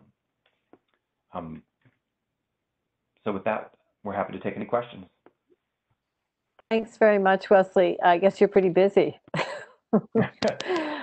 Actually, you know, it's funny, you put up a slide that actually was helpful to me about, it's just a little question, if I may ask. You had the summary of the analysis, which was really helpful. I just was curious, you do indicate on that summary a distinction between the water and sewer infrastructure and the solid waste and sanitation that I was referring to in the last proposal. Is there something I'm missing here? I just want to understand that, if you don't mind. I may have misunderstood your question, and I think Charlie was clarifying. So solid waste in term, and sorry if I'm really jumping back. No, it's just that it didn't exist on the 250 proposal, and it does here on Governor's Island as something that would be looked at as in terms of impact. And I'm just curious why one has it and one doesn't. And I don't want us all to spend the time on it because we're not going to go backwards. But if you can address it, that would be handy. So the solid waste piece is really in terms of the DSNY pickups and carriers to and from the island, and the DEIS looked at that in terms of the amount of additional trips DSNY would have to take, and that's really to serve particularly the university element, whereas the commercial components of the development would be served by private carriers. So that is looked at here. There's a threshold for analysis that's used in SEQR, and this project is significantly larger and triggered the threshold for the solid waste assessment. But did not in 250 Water Street. Is that correct? Correct. And I was mistakenly your question was in part about the sewer infrastructure, and that's what I was referring to on page 16. Yeah, it's actually sentence. Okay, thank you. So let's open it up to the community board committee members and then the community board generally. Anybody have a question? Wendy Chapman. Thank you so much for that presentation. The shadow study went so quick. I'd love to maybe get that slide later on, but we'll take a look at that separately, but I appreciate it. But one of the things when I was reading through the documents today, and maybe I read it wrong, is that they installed a 12-inch water pipe to the island so that we can have fresh water out there when we're drinking it, and it's wonderful. And I remember going out to the island before there was water. One of the things that I read that, again, I might have misinterpreted this.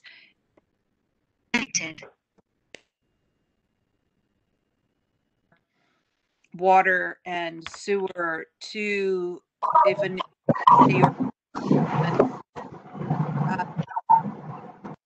why isn't that considered, part of the things you want to discuss here, or am I reading it entirely wrong? I'm sorry, you're on mute, Chris. All right, we can't hear you. Yeah, and I apologize. I could not hear a portion of what you were saying, but you are, if I understood correctly, you were asking about the water service to the island. There was additional water service installed before, and the EIS notes that in order to do the full build out, an additional water main would have to be installed.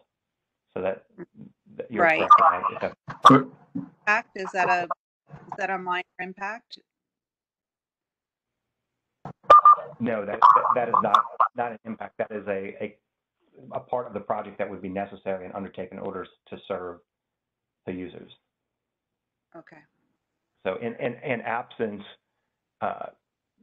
the project wouldn't function without, at full build out, it would not function without the additional water service.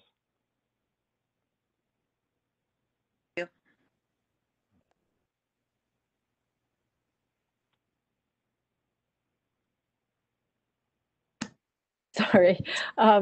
Okay. Anybody else? Diana, do you see anybody else from? I don't see any other board members. I have one attendee with a hand up. Okay. Well, I was going to say, I have another question because, the sewer and water would then go through Red Hook and, go out that direction. Isn't this a large enough project that it might make a big impact? Maybe not. I don't know. Wendy or Wesley, feel free to jump in if I get this wrong, but because the water line isn't needed today and we don't have specific construction plans for that, the construction of a second water main under the Buttermilk Channel would require additional approvals from DEC and the Army Corps and a whole alphabet soup of different entities. But in terms of construction impacts, wouldn't impact this EIS analysis. I think that's what you're driving at. And then I think another portion of your question was sanitary sewage coming from the island, and if that had to be analyzed within the DEIS, the answer is yes. Sanitary sewage flows from the island do go to the Red Hook wastewater treatment facility. That was analyzed within the EIS, and the increased volume is not enough to cause a significant impact on that facility.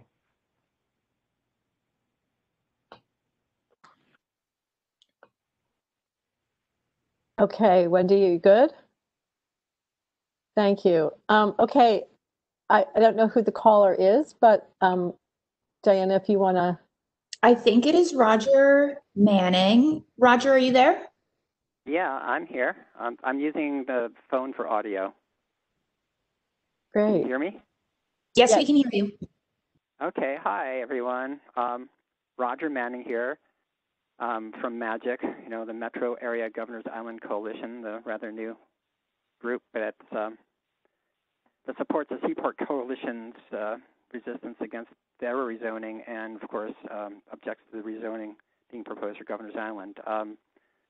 This blizzard of details that's being heaped on us, with regard to the Trust for Governors Island proposal and the draft environmental impact statement actually obscures the key issue, which is what is Governor's Island going to be? Is it going to be an irreplaceable, one-of-a-kind public space that essentially functions as a park, even in the areas with buildings, or another built-over privately occupied urban district with a value-added landscaping? The draft environmental impact statement essentially serves as a sales pitch for the Trust development ambitions. It dismisses key concerns and the alternative development approaches and glosses over the impact of the heavy construction that's going to take place, and tries to head off a couple of key concerns like that of, particularly of open space, with a very liberal and completely inadequate definition of open space, and claiming that Governor's Island is more than a park. And regarding shadows, winter is when sunlight is needed most, really. So shadows in winter, that's definitely an issue. I've gone over the draft environmental impact statement quite a bit. And I guess I've said rather than to say. Anyhow, thanks to Community Board 1 for all your work and the Trust. I know I know you're trying to make things work for Governor's Island. But in fact, the Magic hopes to get in touch with you directly soon and maybe have some conversations about that. Thanks, everyone. Okay, thank you very much. All right, is that it? That's a really unexpectedly short meeting on a really big island. Oh, I got another hand up, which is Amy K. Okay, Amy. Amy, are you there? I'm here, thank you. I just wanted to say again about the shadow study. And Claire, thank you so much. Leslie, everyone who's presented from Governor's Island. I'm a parent from the Harbor School, so I know they're aware of these issues, and in other committee meetings, they have been incredibly diligent. The Trust for Governor's Island has done presentations and addressed all of our issues and concerns, and that's wonderful. But just to this committee, I want to say that the shadow study went very quickly, and the winter shadows especially directly impact the current Harbor School location and those buildings, which have been there, through winter, all these for a very long time. So that will have a direct impact, I would think, on those buildings and the infrastructure and the students. So I know Claire is aware of this, so I give her full credit and all of her team because I know they're addressing this. But to this committee, I just want to make sure that I agree the shadows went by very quickly and need to be addressed. But thank you all very much, and we appreciate all the support from Governor's Island, certainly on everything the Harbor School does and has accomplished. Thanks very much, Amy. Okay, we have Gerald Forsberg, I see up here. Yes, hi. I just had one question regarding the shadow studies. Am I correct in understanding that these the current studies were done using the lower heights that have been proposed and have not been updated to include the additional height available through the upcoming rezoning for resiliency? Yeah, the shadows studies are based on the maximum height that is proposed under the environmental review. It does not account for additional height that the Zoning for Coastal Resiliency project has. But we are looking at and appreciate any comments about the intersection of the project. I'd also note, Wesley, one of the important points you made at the beginning is that to be extra conservative on the shadow analysis, we actually assume that the overall bulk is 20% more than what we're even asking for in the proposal. So we added extra height onto the buildings to be extra conservative by about 20% of the total bulk. So no, it didn't, take the 10 feet or whatever it is that you could do exactly, but I think implicitly in what we've analyzed, it would more than capture that amount of height for resiliency. Thanks, Chris. The only other thing I would add to that is obviously we're working through all of the community board's comments, but one of the things we did address firmly in our December letter is that we are working with and will continue to work with DCP to close any loops on the way ZCFR, excuse me if I got the acronym wrong, which I'm sure I just did, interacts with height, because we completely appreciate that as a concern, and it is not the intent to have that add extra. So that is already a firm commitment we've made, and we continue to stand by that, and in addition to looking at the other comments, of course, from the community board. Thank you. One other question I have too is how are these developments going to impact the wildlife on the island? It's my understanding that there's a substantial amount of geese that stop in the island, and I don't know if you're still using dogs to chase them off the island or not, but how has that been looked into? Chris or Wesley? The natural resources chapter did look at impacts on wildlife, and it did show no impacts. We're definitely very big fans of the migratory bird population that has made Governor's Island home today, and we work with the Audubon Society of New York and want to keep migratory birds coming to the island and happy. But from a seeker perspective, the project would have no impacts.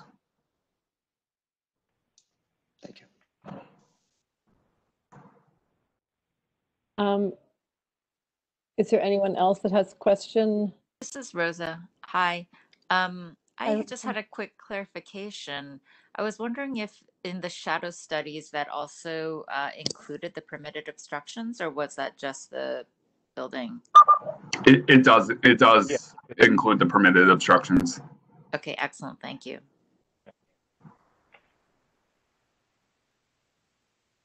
And just so folks know, I do the shadow slides, I believe, are also on our website because we posted copies of all the presentations we've given to the community board. So we'll share the link again to this group, but if folks wanted to, we didn't mean for it to go so fast. Those are public information online.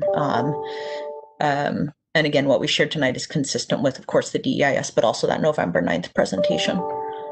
Yeah, I would just add, and those materials come directly from Chapter 6 of the DEIS, so that they're also available through that means. Thank you. Terrific. Are there any other questions or comments from members of the public or community board?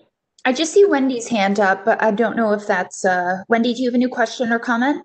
I did. I just, in terms of the transportation or the traffic study, and, I appreciate that it is impacting.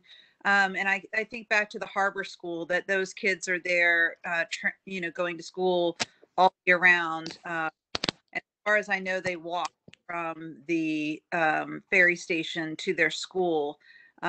Is the plan to ask people that are going to work or in a university setting or whatever's coming, is that also going to be that everyone, is there a transportation plan? Is there, going to be electric vehicles, or I know that's the future. You don't know it. It's up in the air, a little off topic, but it just made me think about that the Harbor School, really those kids are walking everywhere. And I'm sure when you go out there, you guys walk or take city bikes or the golf carts, different places. But is that transportation impact on the Manhattan side? Is it a real commitment to keep the cars off the island? Yeah, so the transportation impacts on the Manhattan side are, as you'd expect, sort of generated by trips, but really related to drop off or to parking garage, because there's no intent to allow vehicles on the island beyond what is there today, which is really for emergency service, and then vehicles needed to care for the park itself. So those impacts are there's no impact on the island proper, because there's no change in policy vis-a-vis cars on the island. Okay. All right. I think that's what I see. Okay. Great. So I think, we've, this obviously is the beginning. I think everybody was a little overwhelmed with a lot of applications being thrown at them at once. So I'm really delighted that we do have a little more time, and thanks for sharing the schedule, Wesley. That's really helpful. We do have time and we will need it. There certainly have been a lot of comments that have been provided over the last few weeks that are sort of overlapping with some of what I think was stated in the resolution, and some things that go specifically to this EIS, and I suspect there'll be many more, which we will provide, as we said, in a letter that will go to you all, I assume, sooner than later. This is clearly not a comprehensive review of that plan, I guess is what I'm trying to say. It's probably apparent, and we will be doing more homework on it, and I know you're always open to questions. I'm in my position here as in between being on a representative for both boards, certainly not going to opine too much here, but I really want to simply say a huge thank you to you all for really, at this point, really engaging wholeheartedly. And I think that we all can actually go back and watch our TV sets to see what other great things are happening in the world. But I want to thank everybody. And I think, if I'm not mistaken, Diana, we could say good night. Is that right? I would second adjourning. Okay. All right. Let us all. very quickly thank you as well. Thank you, Alice, and the whole committee and the whole board. We appreciate it as always. Thank you. Okay. Thanks. Take care. Bye-bye, everybody. Bye. Thank you.